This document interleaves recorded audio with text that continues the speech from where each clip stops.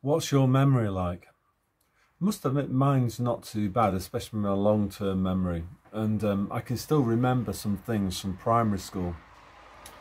And one of those things that I remember being actually taught by my teachers at primary school was this process by which plants grow. And basically what happens is that plants take up water through their roots, and then they combine water with CO2, carbon dioxide, which they absorb through their leaves through, I think it's called stomata. I think I did that in A-level biology. So that's where the carbon dioxide goes into the leaf. And then the water and the CO2 are then converted into carbohydrates using the energy of the sun. The plant uses the energy of the sun to convert the water and carbon dioxide into carbohydrates, and that's what causes the plant to grow. So do you remember the name for that? Do you remember that? Do you remember being taught that? Is there anyone on this channel who wasn't taught about this process? And do you know what the name of it is? I'm going to stop the video now and let's see if you can remember the name of it. Yeah, that's right. It's called photosynthesis. Yeah, photosynthesis. And this diagram shows how that process of photosynthesis works. I'll just show you that now so you can stop the video and study it for however long you want to study it for. So it's important that plants grow because humans and animals eat plants, and then in many cases for people like me, we also eat not just the plants but also the animals that feed off the plants. So it's basically it's probably the most important chemical reaction on the planet, isn't it? This process of photosynthesis. Without photosynthesis, there wouldn't be any life on Earth. So if you wanted life on Earth to flourish, you would need plenty of water, and in particular plenty of CO2 and plenty of sunlight, because the more of those things that we would have, the more photosynthesis that would occur and the more plant growth that we'd have. So you know, human beings have understood this up until fairly recently. Human beings have understood this process of photosynthesis very well. So just as an aside here, so it's one that I have played on a few normies, you know, the ones that you encounter that believe in global climate warming, boiling change. And, you know, they talk about how we must reduce CO2 and everything. Just to have a bit of a laugh at their expense, just ask them, do you know what percentage of the air that we breathe, you know, the air on the planet, is made up of the gas called carbon dioxide? And in the past I would actually tell the normie what the percentage is, but these days what I tend to do is say, well, why don't you Google it yourself when you get home, and then tell me what you found out. And it's quite surprising actually for many normies, because they haven't got a clue about that. This is where they do have a gap in their knowledge. So again, you can have a guess yourself now. Pause the video and then restart it in a second once you've actually you know, got an idea. So it's 0.03 of 1%, which is quite low. So, you know, if you talk about, you know, the global climate boiling people, they talk about, I don't know, CO2 levels rising by 20% or something. You know, that would, you know, it wouldn't even get to, be nowhere near even 1/10 of 1%, you know. So it's absolutely, it's absolutely insanity, you know. Another giveaway is this photograph that I'm going to put up, and it's of a commercial greenhouse in Holland. Now what you can see here is that commercial growers of agricultural crops, they understand photosynthesis. So to accelerate plant growth, guess what they do inside a greenhouse? You know, bearing in mind that photosynthesis is driven by water, CO2 and sunlight, UV radiation. Yep, that's right. To get crops to grow faster, they don't just need to be well watered, but they also pump this terrible gas called carbon dioxide into commercial greenhouses, because the more CO2 that's in the atmosphere, the faster that plants can grow. And then also on top of that, you need to have a little bit more UV assistance. So they'll use lamps. Over here in Finland in the wintertime, when the sun just like hovers around on the horizon for like 3 or 4 hours a day, they still grow tomatoes here, but what they've got to do is to use UV lamps. So in summary so far then, what we've got is that the more CO2 there is, the more sunlight there is, the more plant growth that we get, and the more that life on Earth will flourish.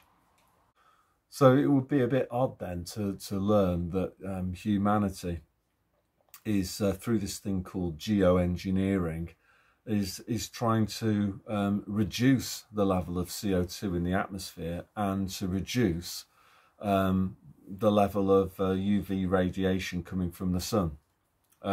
My question to you is, what do you think that would do to plant growth and therefore to life on Earth? Would life on Earth flourish if there was less CO2 and less sunlight, or would the opposite be the case? Now, this geoengineering thing, there'll be people that say, oh, that's just a conspiracy theory. And my response to that rather would be like, phooey, it's nonsense. It's actually here in plain sight. So some of you might have heard of the London School of Economics. They've actually got a page on their website. I'll show this. I'll show a couple of pages actually. And it's this page I'm going to show is what is geoengineering and how could it tackle climate change. So it says, what is geoengineering? Why is it on the agenda and why is it controversial? So geoengineering, also known as climate engineering, describes a range of ways to intervene on a large scale in the Earth's natural systems, the oceans, soils and atmosphere. They mostly fall into two categories: those designed to remove CO2 from the air and those that try to limit the amount of sunlight that reaches the Earth's surface. So I'm going to show the screenshot now of this web page. So by all means stop the video, and by doing that you can look at it for as long as you want. So obviously at the moment the main ways that they're trying to reduce the amount of CO2 in the atmosphere is to basically abolish the internal combustion engine and any other sort of industrial process that releases CO2 into the air. The issue there, of course, is that it greatly impacts on our material quality of life. You know, the fact that people can't go on holiday anymore, they can't drive their car anymore, they can't have their central heating on anymore, they can't eat this wide variety of foods. This next page is also from the LSE's website. So they talk about solar radiation management. So this is no conspiracy theory. They're actually telling you that they're up to this stuff. So it says solar radiation management aims to bring down temperatures by reflecting a small amount of sunlight back into space to limit the amount that reaches the Earth's surface. One proposed technique is to inject minute particles of sulfur dioxide into the stratosphere. These particles, known as aerosols, would reflect some sunlight back into space, a process known as global dimming. They've not fessed up to actually doing this, they've just said that they have plans to do it. So quite interesting, or whether actually they can, they've managed to put some sulfur dioxide into the plane fuel for regular passenger flights. But I'm sure they would never do that without telling us beforehand that that's what they were doing. I'm sure they would never tell us that. The last thing that I want to say really is, you know, again, this phenomena of predictive programming. So as a kid, I used to like the original Star Trek movies, you know, with William Shatner in it. And they actually did a full-length film. I think it probably was maybe late 70s. I think it was 1979 it was released. And the main plot is this alien, and basically she wants to eliminate carbon units. And one of those carbon units, of course, is human beings. Because the plot of the film is that the carbon units are not needed anymore, because they've been replaced by computers, and these carbon units are bad and they just need to be gotten rid of.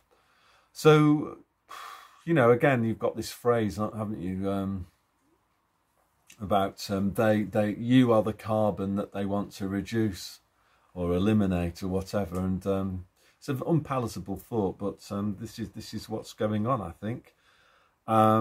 What fascinates me is the normie. You know, when they get told about global climate warming change, global boiling and all of that, have they actually forgotten what they were taught when they were in primary school about photosynthesis? You know, like if you put more CO2 into the atmosphere and you had more sunlight, then you'd have more plant growth, wouldn't you? And life would flourish. On the other hand, if you had less CO2 and diminished sunlight, then what's going to happen to plant growth and what's going to happen to life on Earth? So they're actually telling us, really, and I don't think it's conceivable for people to not understand what's going on, because everybody was taught photosynthesis at school, and it's ridiculous. It's taught to, like, I don't know, 8 or 9 year olds, isn't it, along with the water cycle. So there's no excuse for people to not understand what is being done to them. And as I've been saying before about natural law, if people say nothing, as far as they're concerned, that counts as consent. So they can tell the plebs about all their evil plans. You know, in this case, you know, you've got the stuff about reducing CO2, reducing sunlight. We know, you should know what's going to happen to the planet if you actually do that. So if you just keep your mouth shut, you've consented to being the carbon that they want to reduce. So yeah, and one other aspect of it, I guess, is the biblical aspect of it, that God created not just us, he created everything, the earth, you know, the trees behind me. Somebody said that it looked like a screen the other day, and the leaves don't move. You know, it's like ridiculous. I'll just show you. No, look. It's rain. We got rain today. There's the birch tree. Can you see the leaves? Oh, the leaf just moved there, didn't it? Obviously, that must be the green screen as well, you know. Anyway, yeah, so Satan is extremely envious of God's creations, and he wants to destroy it. He wants to destroy the world. He wants to destroy us. And the other thing that I would say too is that people that blame all of this, you know, the Greta reset on people that read the Torah, they're deluded. They're also suffering from a satanic delusion. You know, the people that are actually behind this are not Jews. They're actually Satanists, people that belong to the Funny Hand Club, and they're demonically possessed. Satan uses them, call them useful idiots, to do his work for him. And yeah, that's all I want to say about that. So God bless.